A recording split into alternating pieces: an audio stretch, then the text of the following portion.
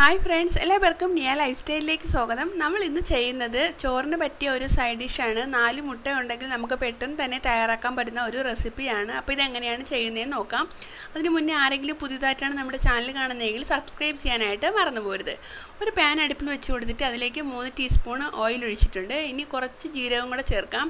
ഇനി വളരെ ചെറുതായിട്ട് അരിഞ്ഞ ഒരു വലിയ പച്ചമുളക് ചേർക്കുന്നുണ്ട്. 3 അല്ലി വെളുത്തുള്ളി വളരെ ചെറുതായിട്ട് അരിഞ്ഞതുകൂടെ ചേർക്കുന്നുണ്ട്. ഇനി ആവശ്യത്തിന് കറിവേപ്പിലയും കൂടെ ചേർത്തതിന് ശേഷം നല്ല രീതിയിൽ ഒന്ന് മിക്സ് ചെയ്ത് കൊടുക്കാം. അപ്പോൾ ഇതൊന്ന് മൂത്ത് വരുമ്പോഴേക്കും നമ്മൾ ഇതിലേക്ക് അടുത്ത് ചേർക്കുന്നത് 2 മീഡിയം സൈസ് സവാള വളരെ ചെറുതായിട്ട് അരിഞ്ഞത് ചേർത്ത് കൊടുക്കുകയാണ്. അപ്പോൾ ഇതിനെ ഒന്ന് കളർ ചേഞ്ച് ആവുന്നവരെ ഒന്ന് വഴറ്റിയെടുക്കാം. ഒരുപാട് അങ്ങ് വഴറ്റണ്ട, ചെറുതായിട്ടൊന്ന് ചേഞ്ച് ആവുന്നവരെ വഴറ്റിയാൽ മതി. അപ്പോൾ ഒരുവിധം വഴണ്ട് വന്നപ്പോഴേക്കും ഞാൻ അതിലേക്ക് കുറച്ച് ഇഞ്ചി കൂടെ അരിഞ്ഞ് ചേർത്ത് കൊടുക്കുന്നുണ്ട്. വളരെ കുറച്ചാണ് ഇഞ്ചി ചേർത്ത് കൊടുക്കുന്നത്. അപ്പോൾ എന്നിട്ട് നല്ല രീതിയിൽ ഒന്നുകൂടെ വഴറ്റിയെടുക്കാം. അപ്പോൾ ഒന്ന് ഈ ഒരു കളറായി വരുമ്പോഴേക്കും നമ്മൾ അതിലേക്ക് അടുത്ത് ചേർക്കുന്നത് ഈ ഒരു മുട്ടയുടെ ആ ഒരു സൈഡ് ഡിഷ് കഴിക്കുമ്പോൾ ഒരു ടേസ്റ്റിന് വേണ്ടിയിട്ടാണ് ഈ ഉള്ളി ഇങ്ങനെ അരിഞ്ഞ് ചേർത്ത് കൊടുക്കുന്നത്. ഒരു ചെറിയ സവാള ഇങ്ങനെ നിങ്ങൾക്ക് താല്പര്യം ഉണ്ടെങ്കിൽ മാത്രം അരിഞ്ഞ് ചേർത്താൽ മതി. ഇതിങ്ങനെ കഴിക്കുമ്പോൾ ഒരു പ്രത്യേക ടേസ്റ്റാണ്, അതിന് വേണ്ടിയാണ് ചേർത്ത് കൊടുത്തേക്കുന്നത്. അപ്പോൾ ഇതങ്ങ് ഒരുപാട് വഴണ്ട് പോകാനായിട്ട് നിൽക്കണ്ട. അപ്പോൾ ഇത് ഇങ്ങനെ ചേർത്തതിന് ശേഷം ഒന്ന് ചെറുതായിട്ടൊന്ന് മിക്സ് ചെയ്ത് കൊടുത്തിട്ട് നമുക്കിതിന് വേണ്ട ആവശ്യമായിട്ടുള്ള മസാലകളൂടെ ചേർക്കാം. ഞാനിതിലേക്ക് 1/4 ടീസ്പൂൺ അളവിൽ മല്ലിപ്പൊടി, അതുപോലെ തന്നെ 1/4 ടീസ്പൂൺ അളവിൽ മുളക് പൊടിയും കൂടെ ചേർക്കുകയാണ്. ഇനി ഇതിലേക്ക് ഒരു നുള്ള് മഞ്ഞൾപ്പൊടി കൂടെ ചേർക്കാം. ഇനി കുറച്ച് കുരുമുളക് പൊടി കൂടെ ചേർക്കാം. 1/4 ടീസ്പൂൺ ചേർത്താൽ മതി.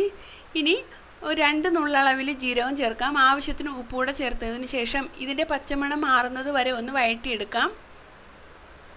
അപ്പോൾ ഈ ഒരു മസാലയുടെ പച്ചമണം മാറുമ്പോഴേക്കും ഞാനിതിലേക്ക് കുറച്ച് ടൊമാറ്റോ സോസ് ചേർക്കുകയാണ്. നിങ്ങളുടെ കയ്യിൽ അല്ലാതെ ടൊമാറ്റോ ഉണ്ടെങ്കിൽ കുരു കളഞ്ഞതിന് ശേഷം ഒരു 1/2 ടൊമാറ്റോ വളരെ ചെറുതായിട്ട് കട്ട് ചെയ്തുകൂടെ ചേർത്ത് കൊടുത്താൽ മതി. അപ്പോൾ എന്നിട്ട് നല്ല രീതിയിൽ ഒന്ന് മിക്സ് ചെയ്യണം. ഇനി ഈ മിക്സിനെ ഒന്ന് സെൻറ്റർ ഭാഗം മാറ്റി വയ്ക്കാം. അതായത് നമുക്കിതിലേക്ക് ഡയറക്റ്റായിട്ട് മുട്ട പൊട്ടിച്ചൊഴിക്കുകയാണ് ചെയ്യുന്നത്. അപ്പോൾ കുറച്ച് എണ്ണ ഒഴിച്ചു കൊടുക്കാം. എന്നിട്ട് നമ്മൾ 4 മുട്ട ഇതിലേക്ക് പൊട്ടിച്ചൊഴിക്കുകയാണ് ചെയ്യുന്നത്. അപ്പോൾ ഈ ഒരു മുട്ട പൊട്ടിച്ചൊഴിച്ചതിന് ശേഷം ഒരു കുറച്ച് കുരുമുളക് പൊടിയുടെ ചേർത്ത് കൊടുക്കുകയാണ്. ഇനി ഈ മുട്ടയ്ക്ക് ആവശ്യമായിട്ടുള്ള ഉപ്പ് കൂടെ ചേർത്ത് കൊടുക്കാം. നമ്മൾ നേരത്തെ ഉള്ളിയിൽ ഉപ്പ് ചേർത്തിട്ടുണ്ടായിരുന്നതുകൊണ്ട് വളരെ കുറച്ച് ചേർത്താൽ മതി. എന്നിട്ട് നമ്മൾ ഉടനെ മിക്സ് ചെയ്യരുത്, കുറച്ച് നേരം നമ്മൾ വെയിറ്റ് ചെയ്യണം. അതായത് ഒരു 30 സെക്കൻഡോളം നിങ്ങൾ വെയിറ്റ് ചെയ്യണം. അതിനുശേഷം പതിയെ ഈ മുട്ടയെ ഒന്ന് ഇങ്ങനെ തിരിച്ചിട്ട് കൊടുക്കണം. അപ്പോൾ ആദ്യം നമ്മൾ ഇങ്ങനെ മിക്സ് ചെയ്യുമ്പോഴേക്കും ഇതൊന്ന് കുഴഞ്ഞ പരുവത്തിലായിരിക്കും വരുന്നത്. നമ്മൾ ലോ ഫ്ലെയിമിൽ വെച്ചിട്ട് ഇതിനെ നല്ല രീതിയിൽ മിക്സ് ചെയ്ത് കൊടുക്കണം. അപ്പോൾ നിങ്ങൾ പലതരത്തിലുള്ള മുട്ട റെസിപ്പി കഴിച്ചിട്ടുണ്ടായിരിക്കും. ഇതൊരു വെറൈറ്റി ടേസ്റ്റാണ്. അപ്പോൾ തീർച്ചയായും നിങ്ങൾ ട്രൈ ചെയ്ത് നോക്കാനായിട്ട് മറക്കരുത്. എല്ലാ മസാലയുടെ ആ ഒരു ടേസ്റ്റും അതുപോലെ തന്നെ ഇതിൽ നമ്മൾ ആ വലിയ കഷ്ണം ഒരു അരിഞ്ഞു ചേർത്ത ഉള്ളിയുടെ ആ ഒരു ടേസ്റ്റും കൂടെ വരുമ്പോൾ ഒരു സ്പെഷ്യൽ ടേസ്റ്റാണ്.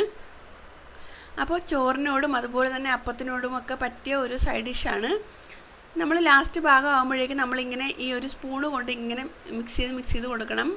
ഇനി നിങ്ങൾക്ക് മല്ലിയിലുണ്ടെങ്കിൽ അതുകൂടെ ചേർത്ത് കൊടുക്കാം. അപ്പോൾ ഇത്രയേ ഉള്ളൂ, വളരെ പെട്ടെന്ന് തയ്യാറാക്കി എടുക്കാൻ പറ്റുന്ന റെസിപ്പിയാണ്. ഈ ഒരു വീഡിയോ നിങ്ങൾക്ക് ഇഷ്ടമായിട്ടുണ്ട് എങ്കിൽ ലൈക്ക് ചെയ്യാനും വീഡിയോ നിങ്ങളുടെ ഫ്രണ്ട്സിലേക്ക് ഷെയർ ചെയ്യാനും മറക്കണ്ട. അപ്പോൾ നെക്സ്റ്റ് കിടിലൻ ഒരു റെസിപ്പിയുമായിട്ട് വീണ്ടും കാണാം. താങ്ക്